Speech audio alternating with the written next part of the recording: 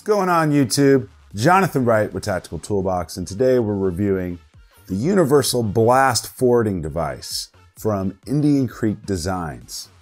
You're probably all wondering, you probably watched my install video of this, and if you did watch it, you're probably wondering what this does. Does it take away all the effects of the muzzle brake? And if you haven't watched it, go check it out. I'll put a link in the description. But what this is for is a blast forwarding device. So, if you guys have been following along this build series here, we basically have been building this pistol VG6 muzzle brake with the VG6 precision concussive redirection device. But this one right here, it only really eliminates the side blast. It doesn't really eliminate the blast that comes up from the barrel and hits you in the face. I will say though, you do get used to the blast hitting you in the face over time. So if you've never owned or shot an AR pistol that has a muzzle brake on it, just be prepared for that. But let's get into this. This muzzle brake actually works really, really well. It does a very good job at eliminating the muzzle rise and the recoil. I'll put some B-roll footage so you guys can see that. But like I said, it feels like you're getting punched in the face, at least in the sinus area. It's not really like getting punched, but it's kind of annoying. So I tried it out with the VG6 concussive, what's this thing, cage device. And it did eliminate some of it that comes to the face. Well, I reached out to Indian Creek Designs, and they make a universal concussive redirection device, or they call it the BFD for blast forwarding device. Now this is made out of CNC aluminum. It's Cerakoted in black, and they have, it only weighs 2.6 ounces, so you're not gonna notice this on the end of your barrel. What else? It comes in two different thread types. You can get the 1/2 by 28, or you can get the 1/2 by 36, whichever yours is threaded for.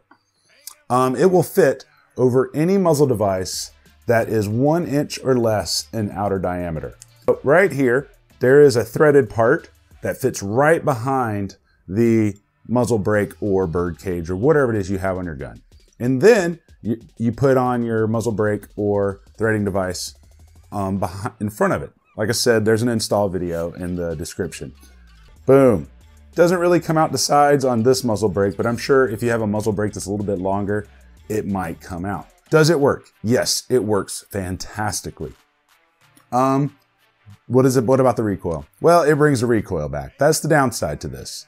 I kind of wish there was some perforations or some serrations that went through the top to allow some of the gas to escape out the sides, but not all of it. And I think that would kind of clear up it bringing the recoil back. But you're probably wondering, well, why the heck did you get a muzzle device and then get something just to bring the recoil back? Well, the answer is this. You can't shoot this in indoor ranges without hurting yourself. No, straight up.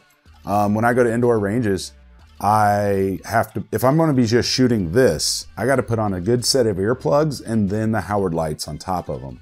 Because what'll happen is I'm shooting it, it'll hit your ears because this is a pistol, not a, it's a pistol, not a rifle. So I'm not theoretically supposed to shoulder this.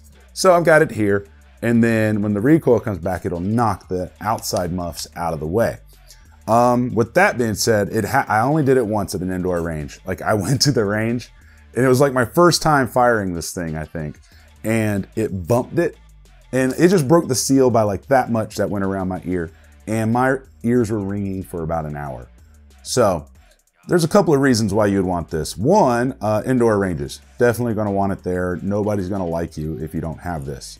It eliminates all of the side blast, up blast, down blast, wherever it's going down range. So that works really well.